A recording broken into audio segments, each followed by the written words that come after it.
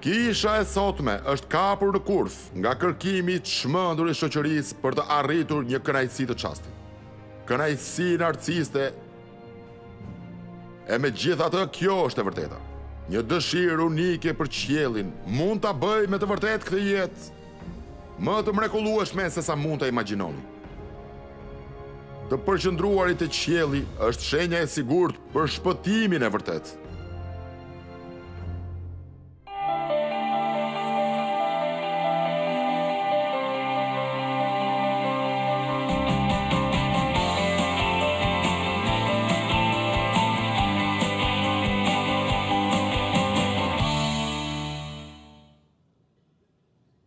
Besimtarët e kohërave të shkuara flisnin rreth parajsës dhe mendonin rreth saj. Ishin të motivuar nga parajsa, aq shumë sa që armiqt ju thoshin se ata ishin aq me mendje te parajsa sa që nuk vlenin për asgjë të mirë në tokë. Ishte kjo që nxiti C.S. Lewis të shkruante reagimin e mëposhtëm, si përgjigje.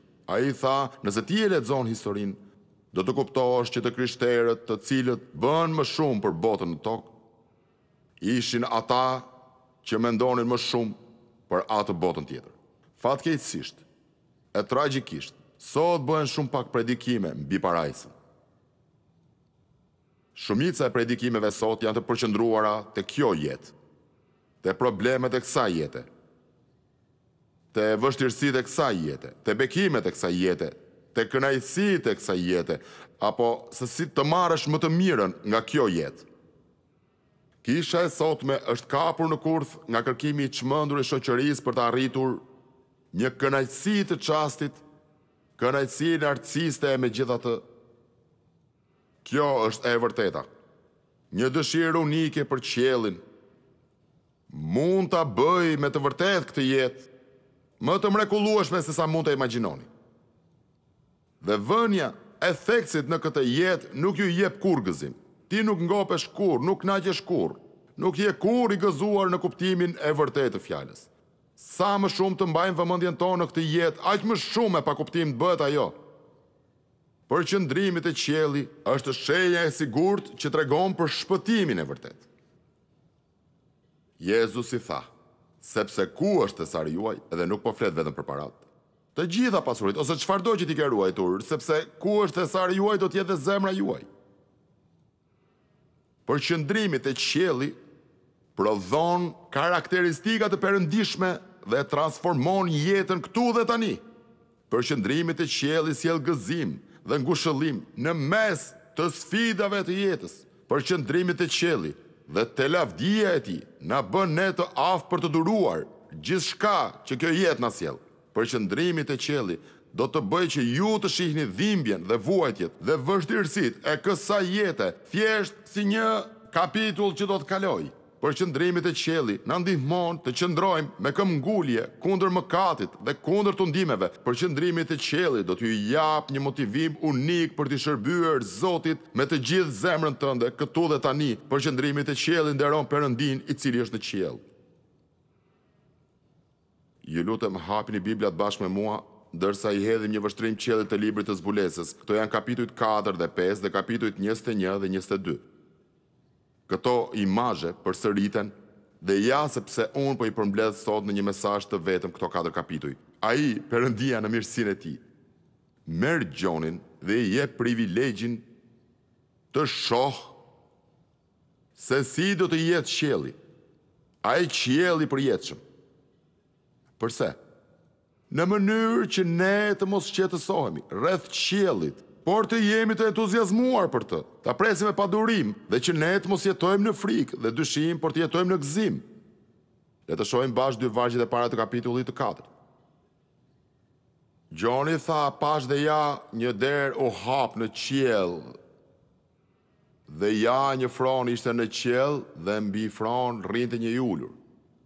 Ky nuk është një fron si një pjesë mobiljesh, ashtu siç ishte monarkët e tokës të ulur mbi të. Ky fron nuk është i tillë. Ky fron është simboli i fuqisë dhe forcës dhe autoritetit dhe se Perëndia është në kontroll të gjithçkaje. Lajmi i mirë është që kur ti vendos të zbresësh nga froni i zemrës tënde dhe vendos Zotin Jezus Krisht në fronin e zemrës tënde, ai vjen me fuqi, ai vjen me pushtet, ai vjen me madhështi, ai vjen të marrë kontrollin dhe të jap gëzim në mes të vështirësive. Ka diçka që duhet të dini rreth mënyrës se si Bibla flet për qiellin. Bibla flet për 3 qiell. 3 qiell. Qielli i parë për të cilin flet Bibla është territori i Satanit, aty ku Satani jeton. Te libri i Efesianëve, kapitulli 6, vargu 12, Pali thotë sepse betejë jon nuk është kundër gjakut dhe mishit, por kundër kujt? Kundër sunduesve të botës e errësirës dhe ku? Në vendet qiellore. Ky është qielli i parë, i cili është territori i Satanit. Lavdi Zotit që kur Jezusi të kthehet, ky qiell do të jetë gjëja e parë që do të shkatërrohet.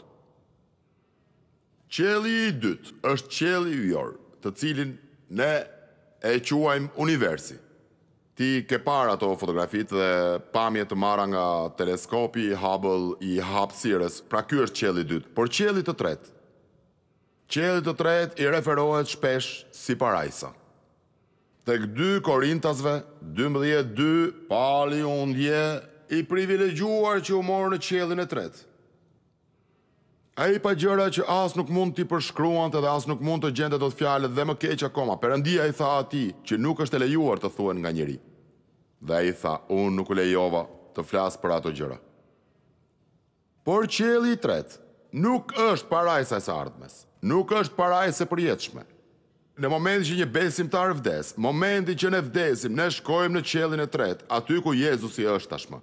Te 2 Korintasve 5:8 thuhet ta lëm trupin dhe të shkojmë e të banojmë bashkë me Zotin. Por qielli i tretë nuk është qielli i përjetshëm. Qielli i tretë nuk është parajsa e re që Gjoni pati privilegjin ta shihte në librin e Zbulesës. Perëndia e mori atë dhe e lejoi të shihte qiellin e përjetshëm, qiellin përfundimtar, qiellin e ri. Dhe te Zbulesa kapitulli 4, Gjoni sheh Jezusin, kryepriftin ton të madh, që nga pamja i ngjante një gur i djaspri dhe sardi. Çfarë janë këto? Një gur djaspri është një gur i bardhë si diamant. Dhe këtu simbolizon lavdinë e Jezusit. Guri sadri është një gur i kuq si gjaku, i cili simbolizon gjakun e Jezusit, sakrificën që ai bëri në kryq. Dhe këto 2 gur visheshin nga kryeprifti në Testamentin e Vjetër. Këto gur simbolizonin fillimin dhe fundin, alfan dhe omegan, të parin dhe të fundit. Dhe fronin e rrethon një ylber, i cili na kujton për besnikërinë e Perëndisë. E mbani mend te Zanafilla kapitulli 9 që pas përmbytjes Perëndia shpëtoi Noeun në ark dhe pastaj ai tha, unë e caktoj beslidhjen time me ju dhe nuk do të ketë më përmbytje për të shkatërruar tokën. Por kur unë dhe ti shohim një ylber, shohim vetëm një gjysmë rrethi. Por kur Gjoni pa në atë qiellin e përjetshëm, ai pa një ylber rreth i plot, i cili kishte rrethuar fronin e Perëndisë. Pse? Sepse na tregon se Perëndia është i përjetshëm dhe ai nuk ka as fillim e nuk ka as fund. Kur ne të shkojmë në parajsë, ne do të shohim Jezusin si kryepriftin ton. Dhe kryeprifti bën 2 gjëra. Ai është ndërmjetësues në emër të popullit dhe ofron sakrifica në emër të popullit dhe Jezusi i bëri të dyja këto me anë të trupit të tij. Mendojeni për pak. Edhe në këtë moment, Jezusi po ndërmjetëson në emrin tënd te Ati. Nëse dëshironi vërtet të kuptoni sa do pak nga ajo çfarë Jezusi po bën si kryeprift duke ndërmjetësuar te Ati, shko në shtëpi dhe lexo kapitullin 17 të Ungjillit Gjonit. Ai kapitull të jep një vështrim të shpejtë mbi lutjen e kryepriftit kur ai lutet në emër të dishepujve të tij. Ai madje u lut atëherë edhe në emrin ton. Ai tha, tani unë nuk lutem vetëm për ta, por edhe për ata që do të besojnë në mua. Ja se si, kryeprifti ynë i madh po ndërmjetëson për ne. Por Bibla thotë gjithashtu që edhe ne jemi prift të rinj. Ne jemi prift të rinj. Dhe çfarë i ofrojmë Perëndisë? Romakëve 12 na tregon se ne i ofrojmë Perëndisë trupat tanë. Trupat tanë si banesë për shpirtin e shenjtë. I dorëzojmë atij dëshirat tona të mishit dhe mëkatet tona, në mënyrë që ne të jemi të vdekur për ditë për mëkatin. Ne I paraqesim trupat tanë si ofrim për lavdinë e Jezusit. Dhe këtu duhet një amen. Te Hebrejve kapitulli 13, vargu 15 thuhet, le t'i ofrojmë vazhdimisht Perëndisë një flijim lavdie. Çfarë do thotë kjo? Të këndosh disa këngë të dielën e mëngjes? Vetëm kaq është? Jo. Kjo do të thotë të jetojmë 24 orë të ditës, duke reflektuar lavdërimin dhe nderin dhe lavdin që I përket Perëndisë. Ekziston edhe një pamje tjetër e këtij qielli të përjetshëm, të cilën nuk dua që ta humbisni. Është një pamje madhështore. Thuhet që përreth fronit, rreth atij froni fuqia dhe autoriteti të Perëndisë qëndrojnë 24 pleqt. Duhet ta kuptoni që në të gjithë librin e Zbulesës, dhe u kam thënë edhe më parë, dhe do ta them përsëri që ka shumë simbole dhe të duhet I kuptosh ato në kontekstin e shkrimit të shenjtë. Por këtu, numri 24 është simbol. Simboli kujt ky numër përfaqëson 12 fizet e Izraelit që gjenden në Testamentin e Vjetër dhe 12 dishepujt e Jezusit që gjenden në Testamentin e Ri. Çfarë do të thotë kjo? Kjo do të thotë që në qiell, kisha qiellore, kur ne të gjithë shkojmë në qiell, do të përbëhet nga shenjtorët e Testamentit të Vjetër dhe atij të Ri. Besimtarët e Testamentit të Vjetër pan para me besim, ashtu si edhe Abrahami, I cili parapriu ditën e ardhjes së Krishtit përmes besimit. Jo të gjithë hebrejt do shpëtohen, por ata që pan para me besim në kryqin e Jezus Krishtit, të cilët u shpëtuan janë në qiell. Jo gjithkush që shkon në kish do të shpëtohet. Kështu që në Testamentin e Ri ne kthejmë kokën pas me besim te kryqi dhe ne shpëtohemi. Dhe shenjtorët nga Testamenti I Vjetër dhe nga Testamenti I Ri së bashku përbëjnë kishën e Jezus Krishtit në qiell dhe ne të gjithë do të përulemi para Tij. Kjo e dhënë si simbol të 24 pleqt. Dëgjoni në mes të kësaj skene madhështore. Po, madhështore, me të vërtetë madhështore. Po. Pra është një demonstrim I dukshëm I fuqisë së Perëndisë. Po si? Dhe nga froni shpërthenin vetëtima dhe bubullima. Po ne gjithashtu shohim edhe 7 llamba të ndezura. Po çfarë janë ato? Ato përfaqësojnë 7 frymërat e Perëndisë. Ti mund të thuash, Michael, si diti këto? Ko më parë në Testamentin e Vjetër, në librin e Isaias, kapitulli 11, vargu 2, Biblia liston 7 frymërat e Perëndisë. Cilat janë ato? Fryma e Zotit do të pushojnë mbi të, fryma e diturisë dhe e zgjuarësisë, fryma e këshillës dhe e fuqisë, fryma e njohurisë dhe e frikës së Zotit. Dhe kur ti dhe unë dorëzohemi te fryma e shenjtë dhe e lejojmë frymën e shenjtë të mbretërojë dhe sundojë në jetën tona, ajo prodhon këto tipare tek ne. Dhe pamja tjetër që Gjoni na jep është ajo e detit të qelqt, te vargu 6 I kapitullit 4. Deti I qelqt simbolizon të vërtetën e fjalës së Perëndisë.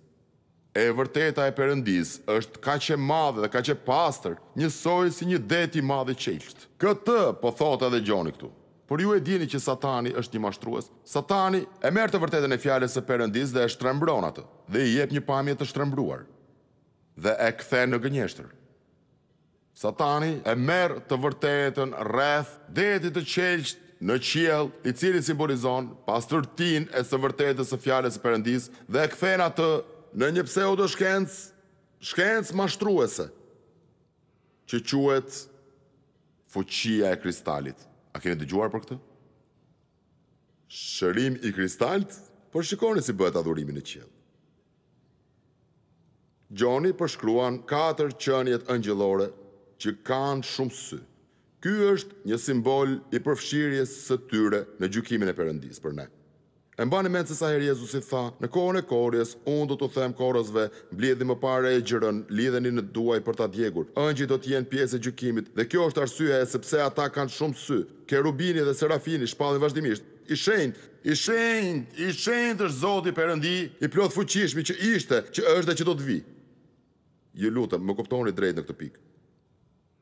Kjo nuk do të thotë që në qiell ne do të këndojmë sa I madh Zoti ynë 20.000 herë në ditë.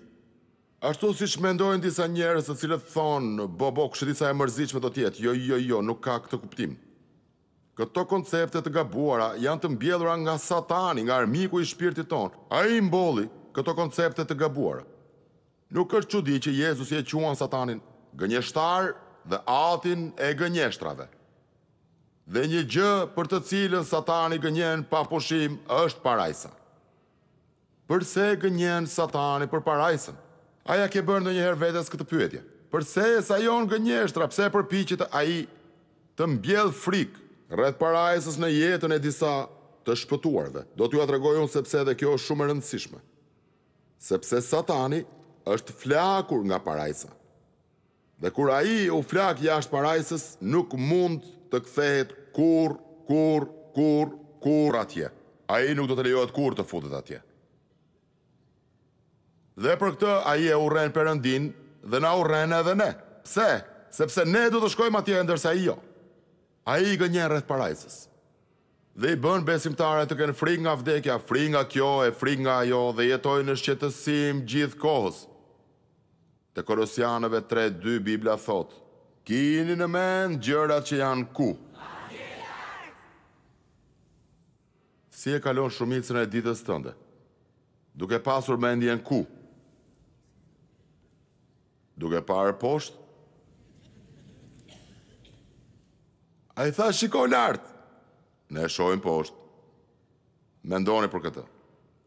Mendoni për disa nga krijimet e mrekullueshme të Perëndisë që ju keni parë në jetën tuaj, diku në botë, qoftë ky parku Yosemite, kanioni i madh, apo ujëvarja e Niagarës, apo çfarëdo nga vendet mahnitëse që Perëndia ka krijuar. Unë duaj që të imagjinojmë së bashku që Perëndia, i cili krijoi këto gjëra të mrekullueshme, a do ta bëj parajsën të mërzitshme?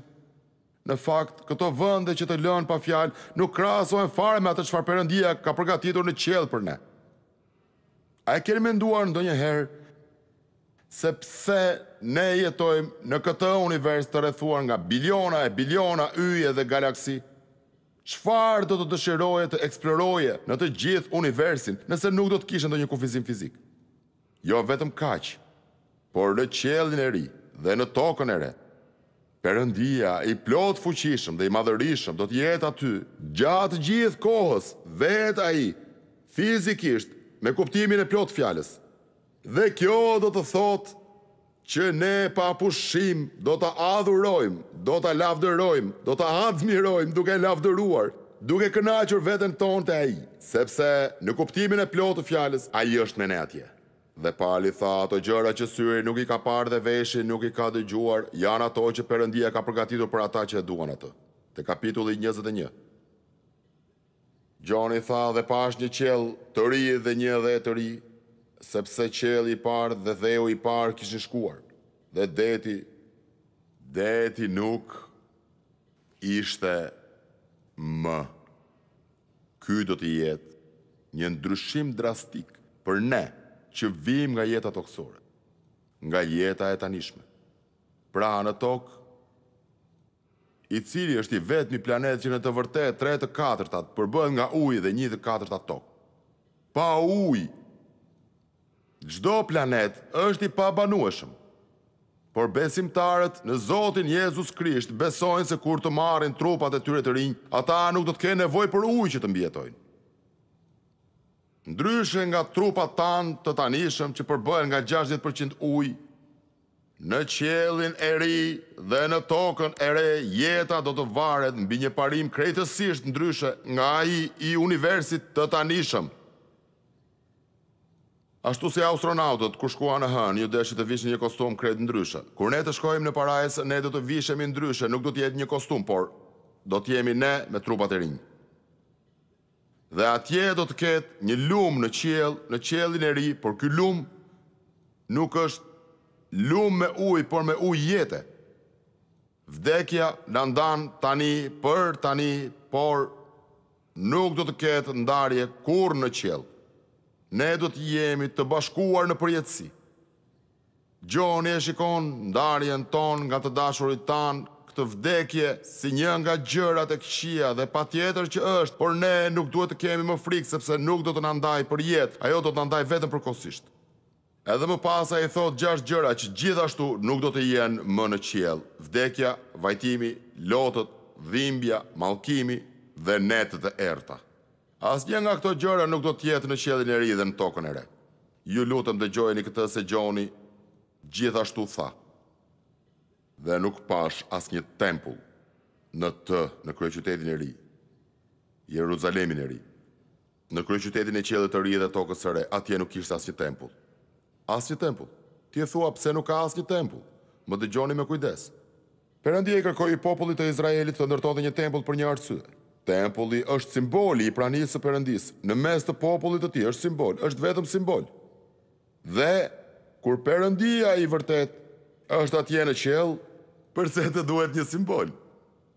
Përse na duhet një simbol? Përse na duhet një përfaqësim? Kur Perëndia do të jetë në mesin tonë.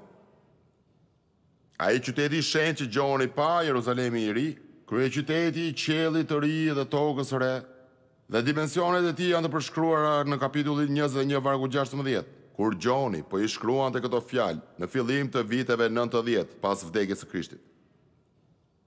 Ku ishte Jeruzalemi toksor në atë kohë? Në çfarë kushtesh ndodhej ai? Në fakt ishte shkatërruar 25 vite më parë. Ashtu si Jezusi parashikoi në vitin 70 pas Krishtit, romakët erdhën dhe nuk lanë asnjë gur pa lëvizur. Dhe Perëndia tha: mos u shqetëso për Jeruzalemin toksor, Gjon, sepse Jeruzalemi i ri do të jetë absolutisht i mrekullueshëm. Jeruzalemi i ri do të zbresë në tokë nga qielli. Ai tha që kryeqyteti i qiellit ishte bërë gati si nuse e stolisur për burrin e vet. Pse? Sepse atje do të banoj nusja e Krishtit. Të gjithë ne që duam Zotin Jezus Krisht, të gjithë ne që kemi pranuar atë si Zot dhe shpëtimtar, ne jemi nusja e Krishtit dhe ne do të banojmë në Jeruzalemin e ri.